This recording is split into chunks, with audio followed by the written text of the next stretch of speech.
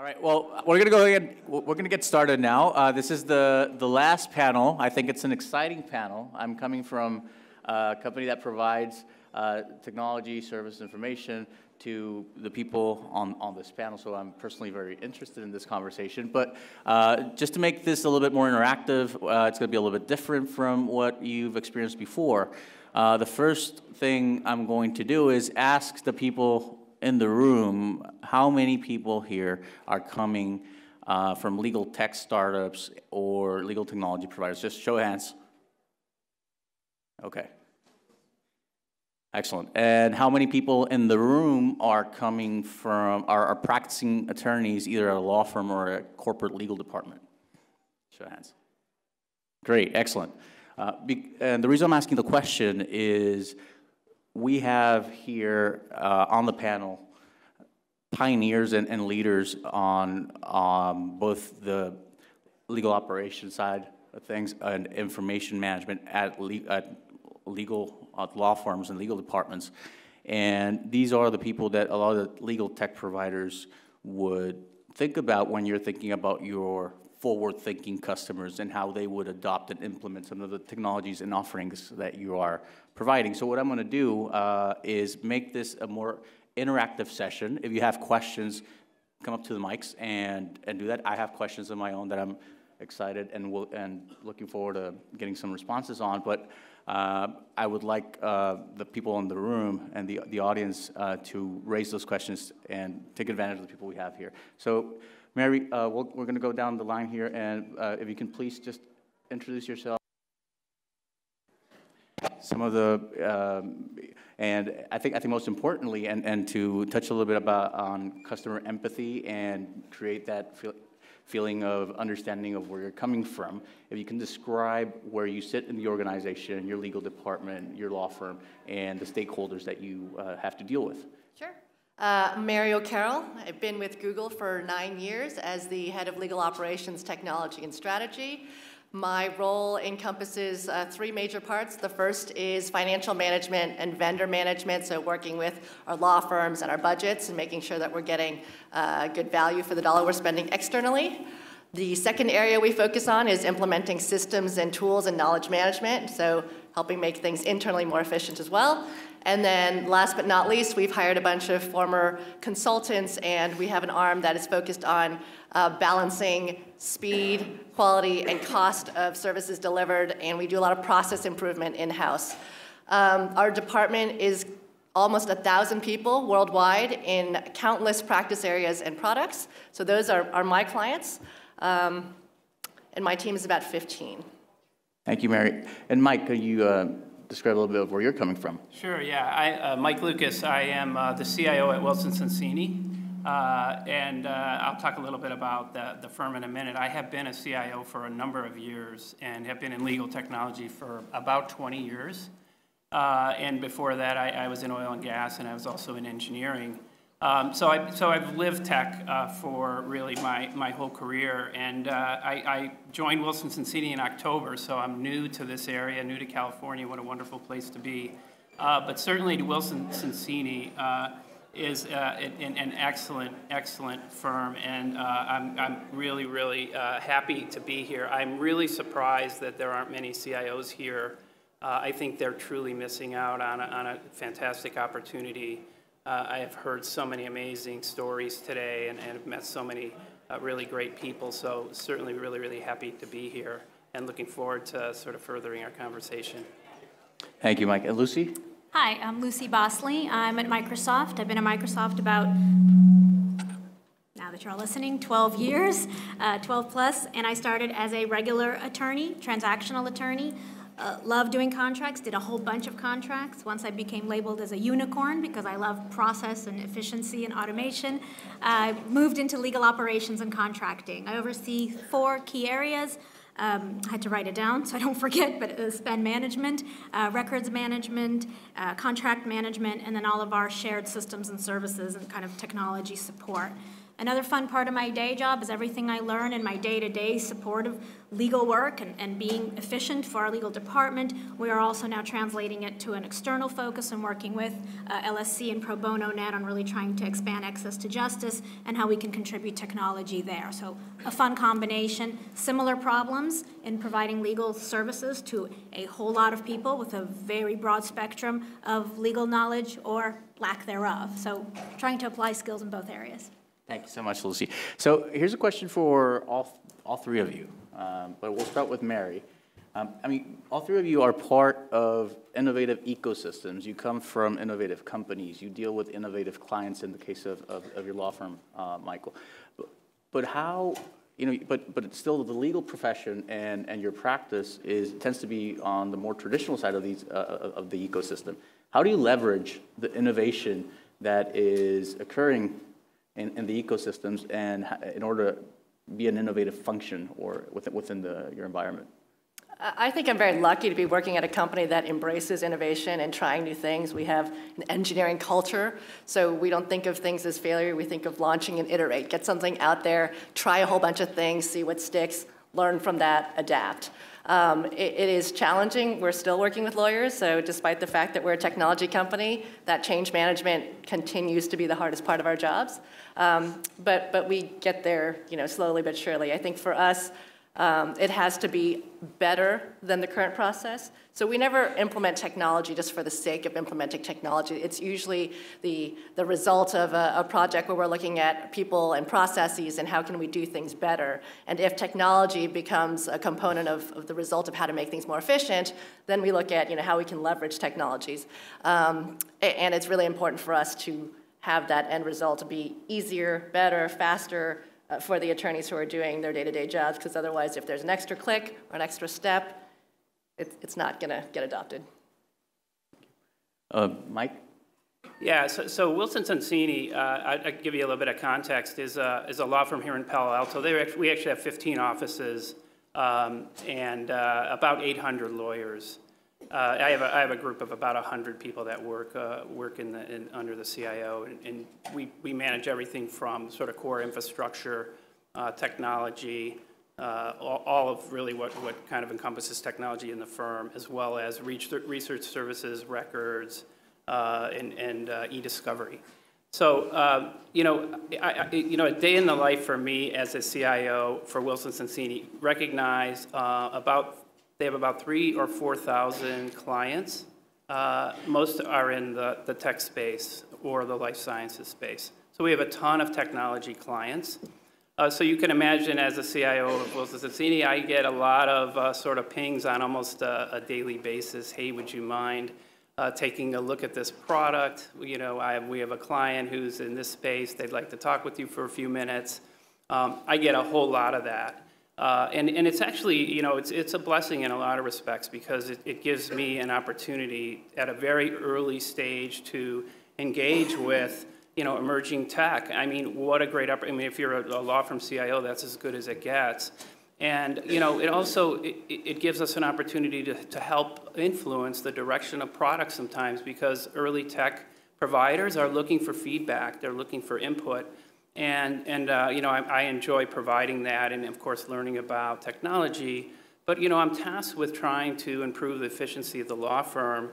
And that's something that's really, really hard to do. And so I kind of wanted to let you guys know, you know, as you know, service providers that are trying to kind of, you know, get our business, my business, the firm's business, what kinds of things that go through my mind as you're talking about your technology. And I'm interested in knowing whether it fits into a roadmap, you know, that we have in the firm. What I'm trying to do overall with regard to enterprise systems, whether that be innovation, you know, practice technologies, things around pricing and project management, tools for due diligence, tools for early case discovery, all those kinds of things. And, you know, so think about, I have to integrate all of those tools. So think about interoperability.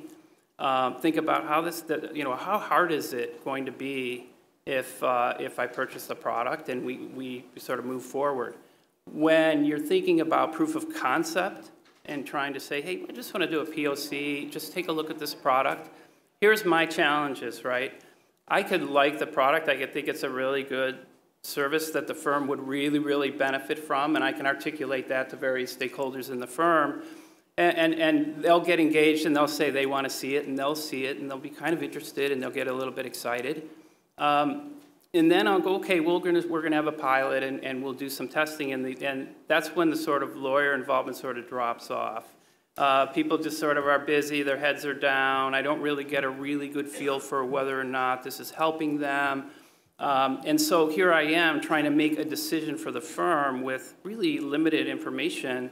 And that's where a lot of sort of pilots and proof of concept sort of die on the vine. So, you know, my job is to try to really recognize these and promote these. And the way I try to do it is really with a lot of outreach within the firm. So trying to consistently talk to people, understand what's top of mind for them, what we're trying to solve, and you know, encourage them to take the time to really do some hard analysis because there's so much opportunity in law firms for efficiency today. We've come a long way in a lot of areas around KM. We have a really excellent KM program. We certainly are doing really well on the contract side. We've got some good success stories. We were doing due diligence around contracts years and years ago. But at the end of the day, there's still much more that we can do to help with drive profitability, to really truly get some analytics around how we're doing, to be able to deconstruct how we're delivering our service to our clients. There's just a plethora of opportunity. And so, my job is sort of balancing all of that, but just recognize it's not necessarily an easy thing to do as a CIO as I look at emerging tech. The other thing I'll mention, and I'll let others talk here, is around funding. Some firms that, you certainly have heard in the press, the Dentons of the world and others have, come up with a more official program for innovation and funding for innovation. And that's, many other firms have it, and we sort of catch as catch can. But it's difficult when you go into a budget season to earmark funds for innovation because there's so much pressure on expenses in law firms today. We've heard all about earlier today about the flat market. And so, it's sort of a balancing act for me to try to carve out funding and sort of sneak funding away for looking at products that are emerging. The landscape's changing very quickly. I'm amazed at how much is out there today, and so much of it could help. But we're sort of have to pick and choose because there's not a lot of truly earmarked R&D funding in law firms. It's changing a little bit, and certainly we try to kind of carve some funding out. But those are some of the just a brushstroke of some of the challenges as CIO that I face. And Lucy, if I may just add a twist to the question, sure. Right? So first, how do you leverage Microsoft's resources and innovation mandate? And I guess the other one is, can you talk about an example of how you've transformed a process internally in your organization and just innovated there?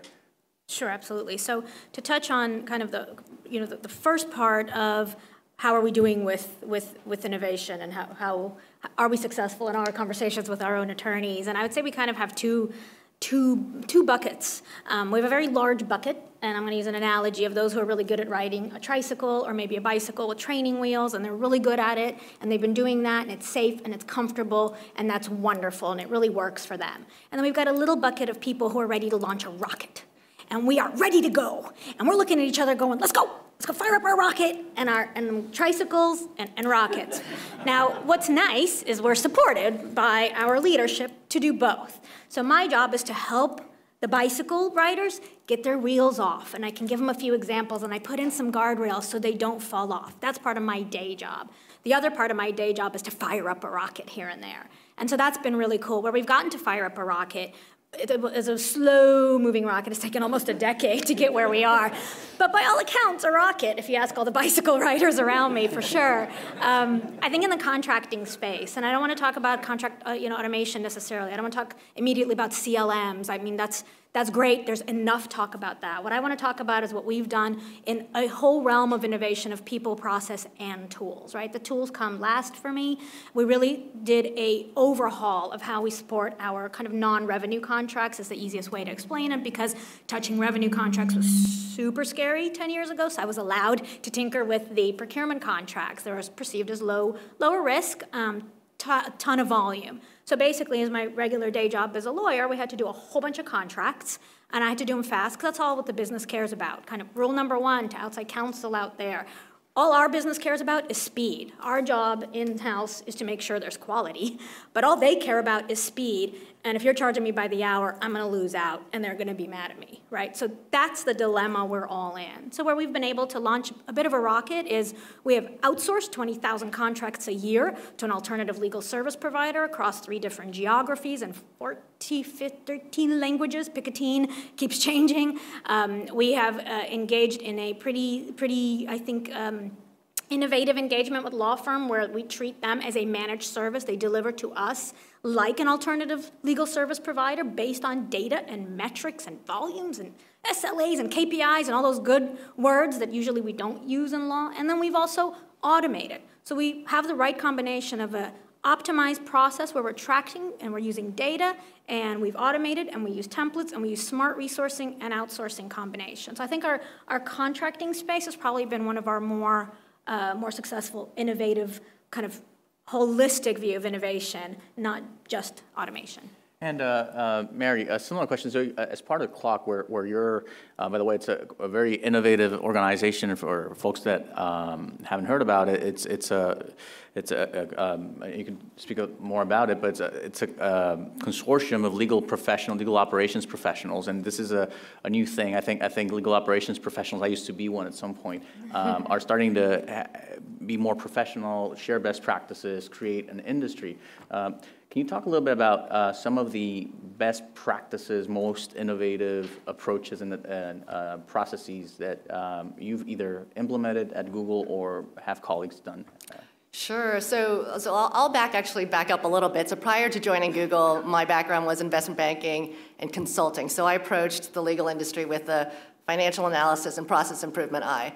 I joined Oric, and I was there for many years working on profitability, and we did really cool things there with data analyses and dashboards and profitability analysis. And then I got to Google, and I kind of figured it'd be the same thing, just going in-house and managing, a mini law firm at a company. And my first week there, my GC said to me, the most important thing for you is to help me understand if I'm getting value out of the money that I'm spending with outside counsel. I said, okay, I'm on it. I went and met with all his leads. I met with our head of litigation, and I sat down with her, and I said, can you just tell me what systems and tools you're using to manage outside counsel, who's working on what? And she looked at me like I was crazy, and I was like, okay, maybe you don't have software. Do you have a spreadsheet? Can I just see where you're managing your data? She's like, data, I don't understand. I go, how do you know who's working on what? She goes, oh, I have these Post-its. I was like, oh my, do we have any tools here? I mean, we're Google, one of the best technology companies in the world, and we had nothing. We had no IT support, we had no technology, we had no matter management, we had no budgets even. I mean, it was pretty dismal. So then I spent the next few years trying to put together all the people and processes in place to make sure that I would be able to answer that question that the GC asked me the first day of my work. We put in an e-billing system, we put in guidelines and engagement letters about how I wanted our firms to work with us. I defined the structure of the way we wanted the data to come in, what a matter looked like, how we were going to add our firms to it, how the firms should be giving us their data. Fast forward to creating data pipelines and reports and then automation and finally dashboards. But that was a 6-year process. So similar to you, after 6 years, I knocked on the door and said, hey, I got those reports you asked for. So it was a long time coming, but that's how far and how slow, these things take a lot of time. And I think someone said today, 90% of the time is data cleanup and data formation, and then you get to do the cool stuff. So since then, we have gotten a lot more support. We've had a lot of wins. My team has grown. We've got a bunch of engineers that support our team. So we've come a long way. We put a whole bunch of foundational IT infrastructure in place that I think for most legal operations, it's become kind of the first thing you do. So you have an e-billing system, you have a matter management system, you put in e-signatures, automated NDAs, IP management systems, docketing systems, document management, e-discovery. So that's the baseline. And a lot of the startups, legal tech startups in the room are actually focusing on trying to solve some of these problems, Right. Point solutions for these problems. And I guess a question for Mike. You mentioned POCs and interoperability, right? And I think a lot of people in the room are going to be interested in hearing your thoughts on, first of all, can you talk about maybe an interesting POC that you've done with an external vendor or partner, and how do you deal with interoperability, and you have a bunch of solutions by multiple providers, and how do you handle that? Yeah, I think, historically, for many, many years, you could do a POC with a software service provider pretty easily. They'd provide you the software, you'd have it for 30 days to test, and after 30 days were over, they'd say, how's it going? Say, I really haven't had time to get to that. Well, you could have another 30 days or 60 days. Those days are over. It's largely now, look, it takes some effort to try these solutions out. You have to sort of try to figure out, first off, what is it you're trying to solve with the solution? What's sort of the, what's the use case, right? How much pro services are involved with trying to implement it just enough so that you can test it effectively and you can run it through its courses. So there's money to spend, and there's time and effort, and then you need lawyers' time to really engage, because really many of these tools are focused on the legal professional. They're not focused on IT. And so, that is quite a challenge, and I think that, we need, at least in law firm profession world, we need to understand that there's an investment to be made there, and we need to try to figure out how to carve out that time that associates might spend on those kinds of efforts, right? Because they have this, hours requirement, call it 1,950 hours. They have to do a certain amount of this and a certain amount of that. And so they're not necessarily rewarded for their contributions around innovation, around knowledge management. So trying to find mechanisms within the firm to help that certainly would help the cause of participation, and you'd get much more value out of your proof of concept. I'd say from a success perspective, I mentioned due diligence. I won't mention particular product names, but we obviously do a lot of M&A deals. We have a deal database. We do a lot of document automation, and that flows into databases, and we need products that do all the kinds of things that you need out of a good due diligence analytics tool, and extract clauses and understand indemnities, and all of those kinds of things that we certainly are making pretty good progress on, and we're pretty happy about that. I mentioned, knowledge management. Research is another one, to try to really leverage some of the natural query language research tools, predictive kind of search, those kinds of things that we really are trying. And we have a pretty good search tool for work product. We have a pretty good way of aligning our expertise with that work product, so we can kind of get the answer to the solution that the GC or whoever is looking for pretty quickly. But there's still plenty of opportunity, but that's probably the best example that I can provide is around due diligence, yeah. Thank you. And Lucy, similar to what Mary was talking about, and we heard from Adam before, the panel before, about matter standards and organizing the data, and how a large part of your job was establishing, the case of the contract management example, just creating that process. What is the next biggest challenge that you are seeing in your space? So many to pick from. Let's see. So there's an obvious one, and we just heard Mike mention knowledge management. And I don't want to talk about knowledge management system, because there's a big process problem, right? We in-house engage law firms provide something, we say thank you, we use it once, and we put it somewhere. That's a problem. No knowledge management system will solve that, no matter how amazing the technology is. So I think that If we can solve that, we will solve so many other things along with it. We will solve how we engage firms. We'll be more effective. We'll be more efficient. We'll save money. We will be faster in how we deliver our services. Our clients will be happier, right? There's a kind of a chain of events that can happen if you do have your knowledge managed in a better way. Again, I don't think that's a systematic problem. I think there's a ton of different pieces that have to fit in there. And it's not just about how we procure the services from the law firm and the work product we get there. We have our own internal experts. That's why we have these huge departments, and we have privacy experts, and we have trademark experts, and they have external experts. We have layers of knowledge and information that we're not doing a good job sharing amongst ourselves in-house. We're not doing a good job sharing it with our own business. We have 100,000 employees that at any moment want to know something about one of our trademarks, which is a very likely, realistic question. Sharing with them is hard. Sharing amongst ourselves is difficult. Sharing with our law firms also. So there's kind of this circle of knowledge that I think is probably going to be one of our biggest things to tackle, but we're not going to tackle it as a knowledge management problem. We are going to sneak up on it from the way we are engaging law firms, and we will force work product to be organized and delivered in a different way. We are going to sneak up on it in the way we are tracking matter data and matter information and extract and learn more from there. We're sneaking up on it from our contract management system, the system we've now been able to implement. So you see, we're going to piece it together without it knowing that we're doing it, and then it'll be a beautiful knowledge management ecosystem rather than a system. That's a great point you raise. I've had discussions with knowledge managers before, and it seems like it's a big deal also in the law firm environment, and they're trying to organize their own internal documents and information. And I wonder if we will not see a new problem being created if the law firms are developing their own standards and you are mandating something different to what they're doing. I don't know, Mike, if you have any thoughts on that. How coordinated are you with your clients in creating a... Yeah, Mike, how coordinated are we? How coordinated are you? Mary, how coordinated do we feel with Mike? You know, it's a good question.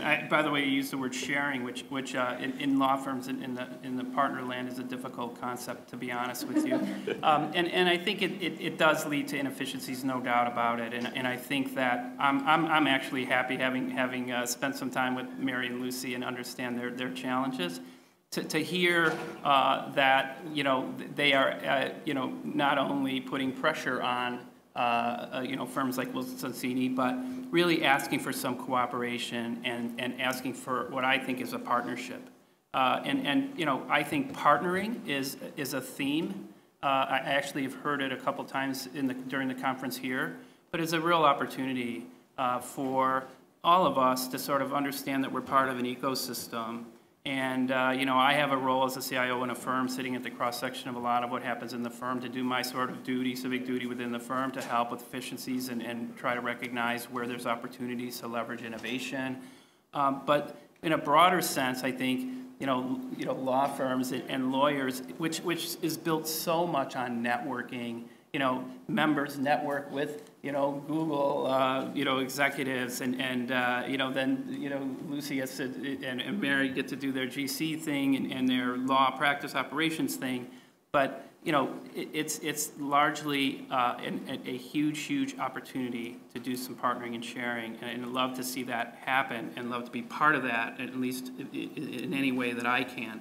But I think that's certainly something that I would think we all should be interested in. So, Mary, how do you see organizations like Clock, for instance, playing a role in creating these standards across the industry that would simplify some of these challenges that everyone seems to be facing? Yeah, so for those of you that are not familiar with CLOC, it's CLOC. It stands for the Corporate Legal Operations Consortium, and it's the largest group of legal operations professionals, and it's growing really rapidly. It's only been around a year, and it's like 600 members now.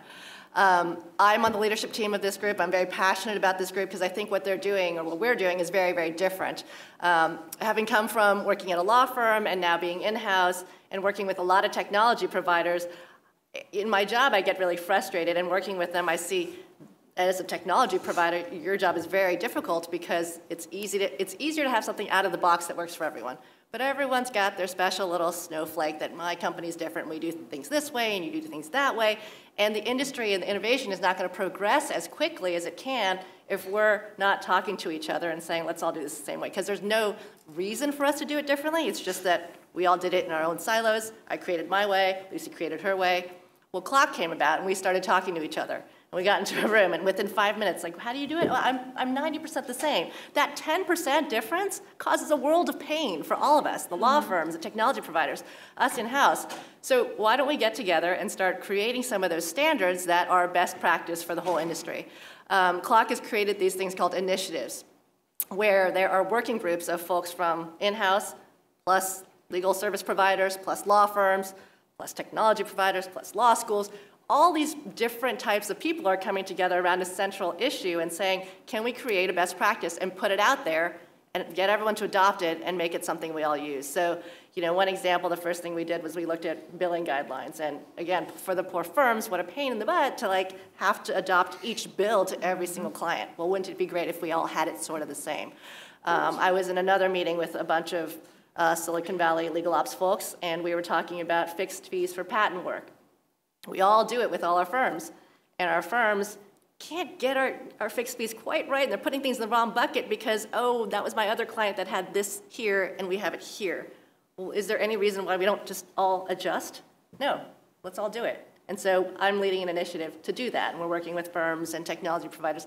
Again, so we're trying to do a lot of this and push the industry to move faster, because I think once we can all agree on the same way of doing things, the speed of it will accelerate a lot faster. So it seems to me, from what I'm hearing and what we've heard throughout the day, that a lot of the opportunities for, again, I'm raising the question here on behalf of the legal tech providers and people in the room, around finding a standard or a way to unify the industry in order to achieve the scale that sometimes is not available. It seems to be that we go back to some of Jim Sandman's points on why legal technology hasn't been adopted fast enough. I think a lot of the issues have to do with scalability and all the differences and all the complexities. That's right. So I guess the question I'll ask you, Mike, on this: how you know when you get legal tech, emerging legal tech player knocking on your door, asking you to try something out, how do you make a decision as to whether to implement it, trial it, or even purchase the product? Yeah, I mean, I mentioned the idea. I mean, certainly, if you're a CIO in a large law firm, you need to have a roadmap, and you need to have, socialize that roadmap with your firm. And by the way, being social as a CIO in a law firm is a really good thing, and something I highly would advise any CIO, which is really to have a lot of outreach and get engaged with the stakeholders. But, so from that perspective, I think that standards are really, really important. I think that, in terms of scalability, really, really important. And so, how is it going to fit? And what is it that you're going to try to deliver? How are you going to deliver it? Is it a cloud-based service? Do we need to talk about that? By the way, I'm very cloud forward, and I don't think I think the days are over that we as CIOs of law firms should be shaking in our boots over leveraging the cloud. I think that's ridiculous. There's so much out there to leverage, there's certainly a level of transparency that I get around protecting client data that we have to have if we're going to adopt cloud services. Don't get me wrong, but that's not a hard thing to do. If you're willing to say, look, this is what we're going to do, this is how we're going to do it, you do it through your engagement letters and your outside counsel guidelines and all those things, and you kind of come up with a very transparent way of saying, look, this is how we're going to operate. It allows for a much more efficient workforce if you think about how we all work today, which is largely on mobile platforms. We're traveling all the time. I can guarantee you most everybody here today that's been here that's trying to keep up with their day job has been looking at their phone and trying to kind of keep up. So, cloud services lend themselves very well to that space. I think that's one of the opportunities. But again, I want to partner I want to partner with people that could help. You know, certainly try to understand my world. I'd love to understand, you know, I understand sort of what you're doing. By the way, don't start out the conversation if you're a vendor to say, you know, I'm not really here to sell you anything. I just want you to look at the, you know, yes, you are. Of course you are. That's why you developed the software, and that's why you developed the solution. You do want to sell things. I mean, sure, there's opportunities to get input. And you know, I've plenty of venture firms want to talk to me about how the space is evolving. But I do think it really, if you step back, governance and strategy, all those things are still very, very important. Roadmap. Make sure what it is that you're going to look at is going to fit, and tell me how you're going to help the problems that I'm trying to solve. But for me, I need to understand what the problems are that the firm has in the first place. And I think more and more CIOs are getting, you know, sort of out of that sort of operational CTO, you know, plumbing back office role, and much more engaged in how we're going to really truly improve the business. And like I said, I'm one of those people that just wants to work in an ecosystem and work together with everyone. Thanks, Mike. And Lucy, similar question. I think, and by the way, if anyone has any questions, remember, feel free to ask them at any time. Just go to the mics. But what are some of the I would say cooler technologies that you've used or come across in your day job? So rather getting into the naming of names, I think you mean concepts, right? Right, What have been right. the most useful? You can name names if you want. First of all, I need to just, you know, echo, I think that cloud, right, is, we shouldn't be on this panel if we can't talk about cloud and we can't kind of urge everybody to embrace it. It is time. I'm kind of sick of having the same conversation over and over again with law firms who are just concerned. I mean, that is the lawyer's dagger. That is the nail in the coffin in every business meeting and every email. I have some concerns. It stops everything. And it's the most powerful little word that for some reason, until I came in-house, I didn't know I had this power. I learned it quickly. But now I kind of jump at every time I see it. I mean, you know, having the conversation, okay, what are the real concerns, and going through it and trying to calm people down. It is just time to move in the cloud. You can't be efficient without it. You can't compute the kind of data that we're going to be all expecting firms to compute without being in the cloud. It's super simple. You can't be as accessible and available as we need you to be if you're not in the cloud. So it's kind of time, and that is one of the best kind of topics, I think, for CLOC as an organization, or whether it's ACC Legal Ops, or whether it's, you know, in the ABA, whatever all of these industry groups are that come together. I think we all need to band together, and where we do have good partnerships, good relationships with our firms, is show those examples and demonstrate that yes, it's time to move in the cloud. So first and foremost, we're looking at, you know, at SaaS-based solutions. I mean, on-prem days are kind of over for us. So that's the first thing we're looking for. In terms of where I see the most success are those solutions that, A, understand my business goals, the goals of the business I'm running, and those who have had input from attorneys. There was nothing more frustrating than having somebody sell me a system and tell me, well, no, you can't do that. Actually, I can and I do. What do you mean? Well, no, our system doesn't allow it. And it was something as simple as kind of have a contract expiration date or start date go beyond the expiration date of the master. It was something that their tool didn't allow. I said, I do that all the time. Let me teach you how contracting works.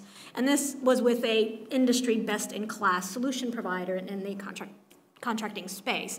That's extremely frustrating. So if I see the conversations, and those are the sellers out there that are coming in, not trying to sell you anything, but just trying to show you, guess what? They're showing you something that doesn't work. So the most useful experiences I've had are those that come in and they have a subject matter understanding of what they're selling. Because technologists are brilliant and amazing and forward-thinking. The best technologists are partnering with a subject matter expert. So whether you're trying to design a new e-billing solution, or you're designing a contract management system or record, whatever it is you're designing, please be sure to consult with those who know how that business actually works. So where we've had success is that, where they know the business and they understand it. Where we've had success is also when we have to do very little or no configuration, right? You have to customize, of course. I mean, sorry, you want to configure, not customize. We want to be able to take something off the shelf, do what's within the parameters that they've defined, and really not build stuff on it. Yes, we're the shoemaker, as is Mary, we can build our own shoes, but you know what? There is a huge cost for us to maintain those shoes. Those aren't the sexiest, coolest shoes we're pushing off the line because we're illegal, right? So we've learned over time that we need to buy stuff that is kind of ready for use. So again, understanding what the business needs is going to be your best success, because those technology solutions that come in and you get us to buy, that's great, that's a win. Guess what? 18 months from now, we're moving off your system. Every conversation we have in Clock, every conversation is, what are you on now? What are you moving to? Every single one I've been on, right, for the last year or so. So please understand our business, and that's going to be the best way to succeed, and that's partnering. I think that's what you're saying. Thanks so much. And I'm going to ask one quick question to Mary, and then I'm going to take some questions. But Mary, how empowered are you in your role to make purchasing decisions? And how, because a lot of the conversations I've had, or when I was in the legal department, we're subject to what the CTO guidelines, and we have all these procurement processes, and we can't really, even if we like something, we can't really make that call. Yeah, so like I mentioned before, it usually is a result, us going out to look for a technology that we want to implement is usually a result of some larger process improvement project or something where we're looking for something that we can put in to get better quality, cost, speed, whatever it is. So at that point, we want to demonstrate ROI, and that's kind of the end game. So can we put this in? Can it make things better? Can it make things faster? Can it make things cheaper? And can we put it in quickly? So if we can prove that it's going to give us a return on our investment, then it makes it much easier for me to sell that solution. We work really closely with our IT partners. There is a budget. But again, if there's a project that we want to resolve something and we can kind of prove that putting an investment in is going to give us returns in the long run, that's much easier to sell than let's just put some money out there and cross our fingers. Thanks. All right, so first question. Thanks very much. I'm Ben Hancock. I'm a legal journalist with The Recorder here in San Francisco. I had a question for Mr. Lucas first. There's been some discussion today about how law firms can use their own proprietary data. I'd be interested if you can talk a little bit about what Wilson is doing to try and harvest that and how you present that to business as an advantage or an edge. And then from the business perspective, does that give them an edge? What kind of data or uses of their internal data are really attractive from your business perspective? Thanks. Yeah, thank you. So absolutely, first thing I'd say is we have a pretty robust search platform to find data generally to match up, and I mentioned this around expertise and around work product. That's been very, very helpful. I think data that sits in the finance system, data that sits in time slips, narratives, that kind of data is very, very valuable. We're trying to provide profitability and dashboard kind of data to our members, partners in the firm through different tools as well. And we're trying to do this in a sort of persona context-based kind of way, which says, look, can we give you sort of a tool, call it the intranet, where you're getting this information that is is contextual to you, right? Persona-based, it understands your role, it understands what you do, and you see that data, and you have a great search mechanism to find the data that you're looking for. And so we've got, a number of different kinds of tools that we've applied to that, that some of them very legal focused and some of them sort of out of the box. Can I add one piece of data that I think is super, so there's the obvious data of spend related and to time and billing information, but what I think is the most useful data that is not, I don't think, captured yet well, or certainly not in a consumable format for us, is information about our own business that firms acquire over time. So in my case, again, if I go back to a transactional practice, lots and lots of contracts. Pick your type, it doesn't matter. But a firm that does lots and lots of contracts for an in-house department over the course of years, they're embedded, they're trusted, that's why we keep going back for them. They know our contracts better than we do. Newsflash, they know our contracts better than we do. That's a problem. The first firm to raise their hand and say, let me teach you something. I might end up doing less of these for you, but I'm going to teach you that Section 6 sucks, and you really need to rewrite it because I've been spending millions of your dollars renegotiating the same section for a decade. That's a problem. So the most valuable partnership that you can build is that trust with the firm that's going to not just educate you, but take a little bit out of their own pocket as a result of it and gain that trust to get more work from you down the road. So that kind of data is not what you think of as traditional, kind of computational data, but it is so valuable for us to learn our business, because over the years, the more we outsource, the more firms know than we do in some cases. Thank you. Next question. Hi, thanks. My name's Kian. I'm not going to mention my company because we're not mentioning companies. As a small company, when we're dealing with enterprise, we could get eaten alive, crushed by your processes, by your standard terms and conditions, which aren't even remotely commensurate with the nature of services that we deliver. So if you're looking to be cutting edge and innovative and you want to be engaging with smaller companies, what type of initiatives are you undertaking to be able to break down some of those barriers to truly and allow you to try to test some of the smaller companies' technologies out there? I don't Well, so, I mean, I'll start. So you've made a presumption that we want to work with a lot of smaller companies. We want to work with innovative companies, okay? I'm not going to get into the size matters or doesn't matter debate.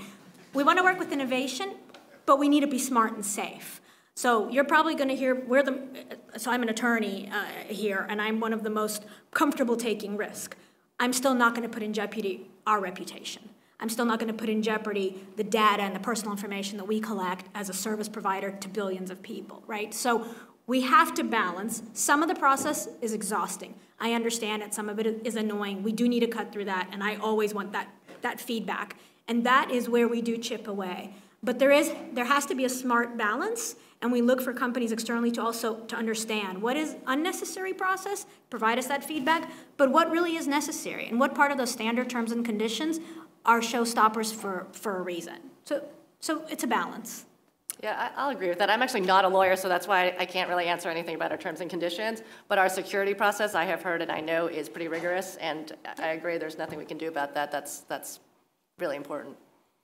So just as a quick follow-up, if you are going to try to experiment with rockets, you can certainly set up a very safe area in your organization far away to try out a rocket that doesn't have an implication across. And we have a process for pilots and POCs, and we have a place to try to launch a few rockets safely. The hardest part is then if we really love that rocket, and then they can't pass our security requirements, we've wasted a ton of time and money. So again, it's the balance of how badly do I want to test this? Is this thing really as amazing as that demo looked? And that goes back to, again, what are you trying to show me? What do you know about my business? How sexy is that demo? And then I'm going to have an explosion in the backyard. And on the small company piece, if it is a rocket and we love it and we want to launch it, you better be ready to launch it big. Yeah. Thanks. Yep. Thank you. Another question. Hi, my name is Nick Pullman. I'm a current student at USC. And so this might be a little bit kind of a different tangent, but it's kind of in line with companies pushing for changes, coupled with the growth of in-house teams. Do you guys still see law firms as kind of the only training ground for new lawyers, or with the growth of these resources, do you think that we can start moving some of these things in-house, kind of not requiring the 5-year track at a law firm and then pulling them out?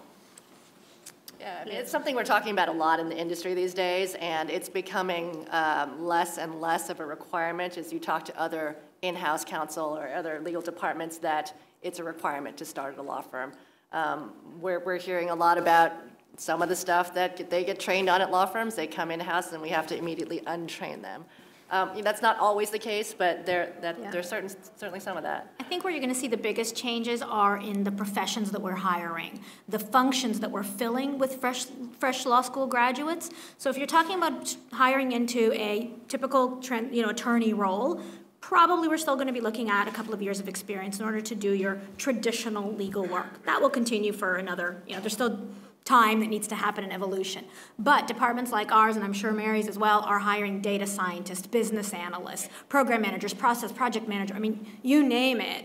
And we have a very diverse group now that have come together. So what is the perfect combination is a fresh law student that's going to come out, can issue spot, has learned from some of the amazing schools that we did hear about. That's what I've been taking notes on, is what some of the law schools are doing today, which is amazing, Stanford, of course, included, right? And they're coming out with new skills. And it's a combination of that those are some of the most interesting, I think, paths that law students can start to consider, and that we're here to help law schools educate students on. Absolutely.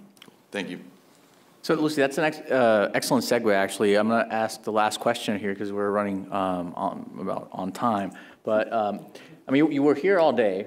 You heard all the presentations, and a lot of them were really interesting. As people that are responsible for creating the infrastructure of sorts and processes and supporting the legal work that happens in your organizations, what do you think from what you heard today is the most relevant or the most innovative or most actionable sort of proposals or topics that you heard?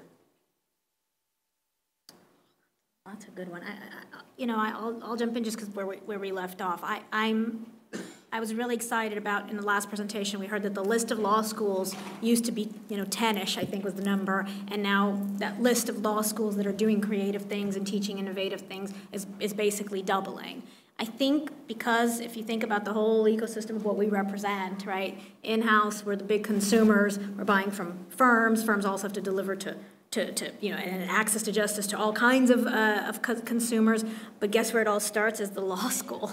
I mean, that's the future of what we define as an attorney. I think that has to look different, and it's starting to look different. So that's been super welcoming to me, and it gave me some great ideas that even I can take back as an influencer with some of the law schools that we try to recruit from, and we try to hire students from. So that was inspiring. Thanks. How about you, Mary? So I admittedly missed a couple of the panels because I had to take some calls, but I thought the whole day was interesting. We internally are trying to experiment. We're trying to push the envelope on legal technology and innovation in-house. So we are using a bunch of AI. So that panel I thought was great. We're using expert systems.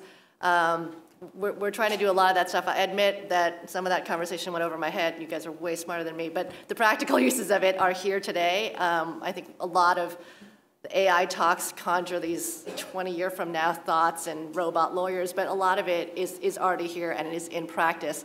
And then I thought the bots conversation was fascinating, and I was actually literally sitting with my team over there going, how do we should have some bots in-house. We should use bots for knowledge management. So that was cool. I was going to add to that. The chatbots thing, I think, is from an in-house perspective.